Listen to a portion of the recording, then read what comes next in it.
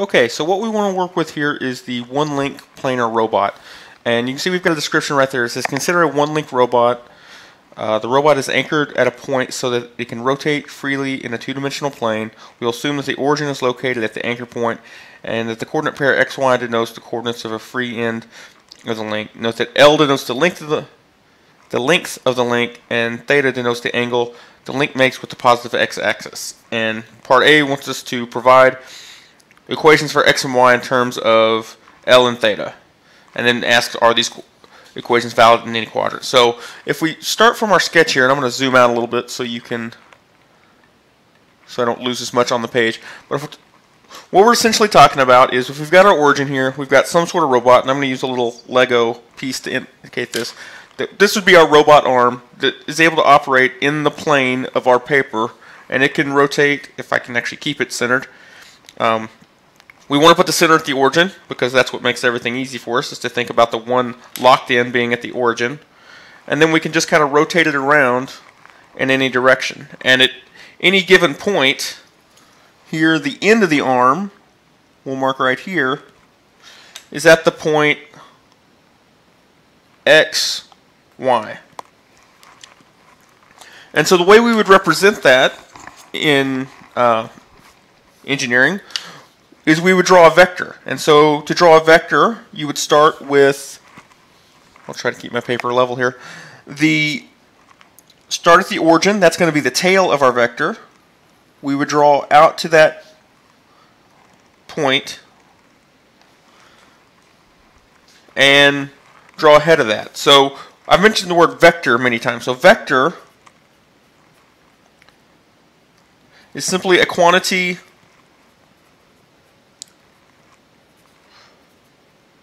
with both magnitude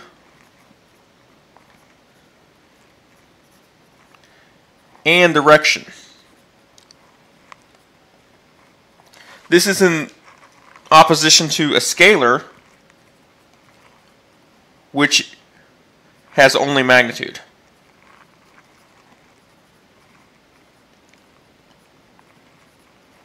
So in other words,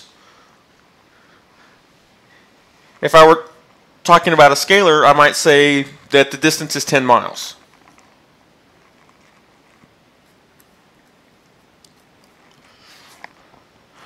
If I was wanting to be a vector, I'd be more specific and say that it is 10 miles, let's say northeast. I've given you some sort of direction to indicate not only how far to go, but what direction to go, or what direction the force is acting in. Those sorts of things is why we use vectors. And so we draw a vector. It has a tail. It has a head. We label our vector. They suggested we call this one L. And generally when you label a vector, we have put a little arrow over the top to indicate that it's a vector, not just a quantity. So we have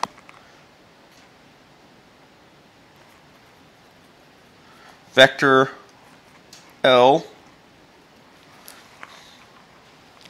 If we want to know the magnitude of L,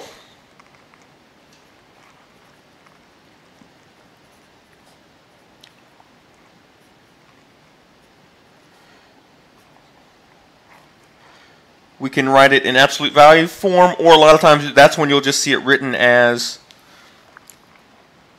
that magnitude, as without the arrow on it. And so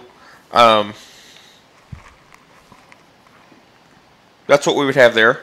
And so for this vector in particular, we've got that. And then the other thing, so we've got this, and then L is going to tell us how long the vector is, what the magnitude of it is. X and Y tells us where it ends up. And so the other thing we're interested in is this angle theta that the angle makes with the x-axis, because that gives us a way to explain where it's pointing. I mentioned northeast. That gives you some idea, but if I know that exact angle, I can tell you exactly what point northeast it is. And so what the question asked us to do was to take these two quantities, we know if we know x and y, find L and theta. Well, the way we can do that is if we think about this, this is really just a combination. This is really just a right triangle. I'm going to use a little bit of color to break it up. That if I draw a space there,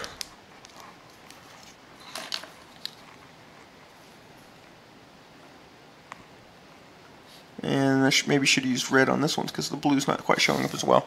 But anyway, in a space there, what I have is a right triangle. With one of the angles being theta, that one being 90, and that one being, well, it would be 90 minus theta. But that's not really relevant. And so then, if we want to figure out what L is, we know that this side is x, the length of this side, because that's how far we went over to get to xy. And we went up y, that side's y. So if we wanted to figure out what x and y are in terms of L, we can use our trigonometry that we know. And so think about the trig functions that we know: sine, cosine, tangent, and then the inverses of each one of those, or the reciprocals of each one of those. So if I wanted to take cosine of theta,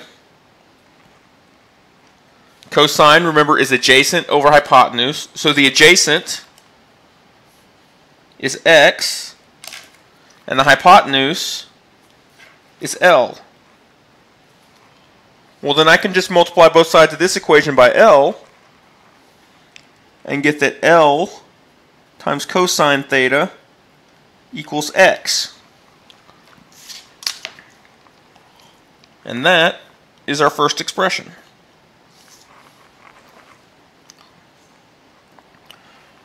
I could do a similar thing with sine of theta.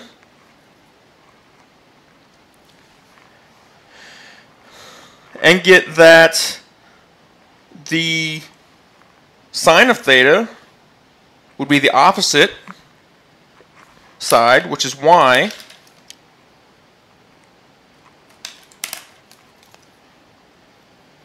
divided by the hypotenuse, which is still L. And I'm just using L to be the magnitude of L. Again, multiply both sides of the equation by L. I get L sine theta is equal to y. So that is the second part of the question they asked up there, which is get an equation for x and equations for y. So if I know what L and theta are, I can easily get x and y and figure out where the head of my vector is. The other thing it asks is it valid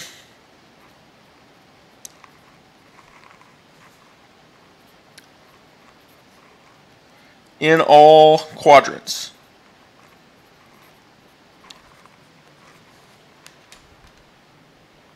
Let me zoom out so I don't lose the page again. So in quadrant 1, we know it works. That's where we put it there. In quadrant 2, quadrant 3, quadrant 4. So if I use this expression, and let's say I had a point, I had one that was over here, and I'm not going to draw it real straight.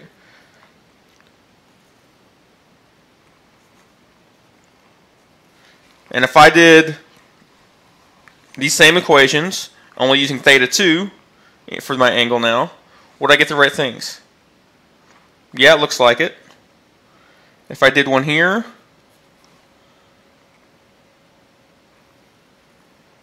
we'll call that one theta 3.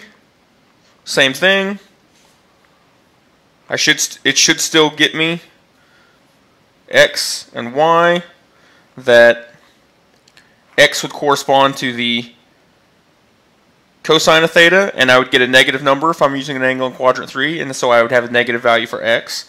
Y corresponds to the vertical component, and if I took sine of y on an angle that's in this quadrant 3 between 180 and 270 degrees, I would get a negative value for the sine, which gives me a negative value for y, which corresponds, and so on. And I didn't check this side, But the same thing would be true if I went all the way around here and did one in quadrant 4.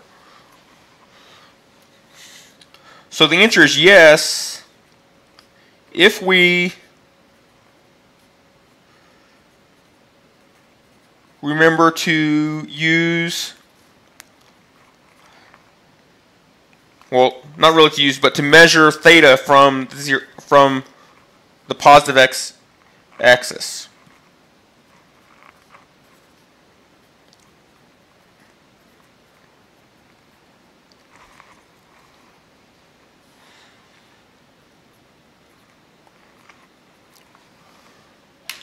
Where we can get in trouble is if I decided to use, for instance,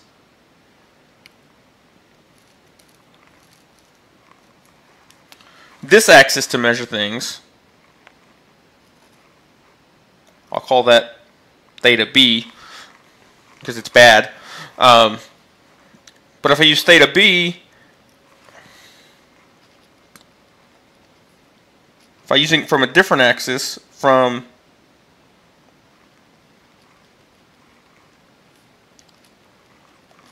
that can make it simpler if I like to keep my angles between 0 and 90, but that will give me the correct numerical value,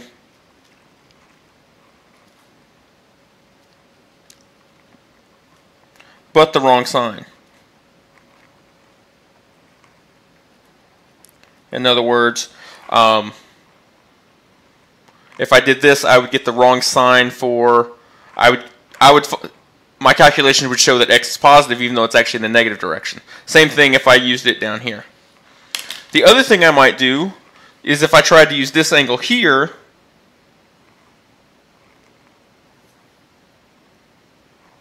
I'll call that one theta c.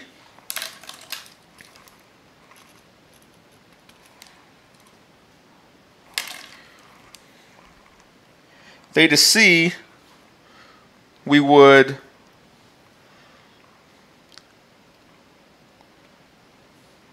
flip the corresponding coordinate, the coordinating functions.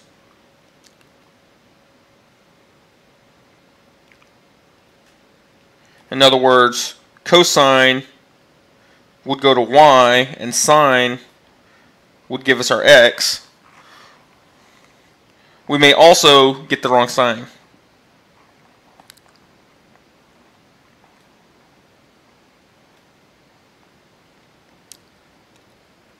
So we have to be a lot more careful. And so that's why, in general, we want to measure it from this axis, and that will keep everything straight. And so the key points of this are make sure we note these two equations, because those are going to help us a lot in the questions going forward.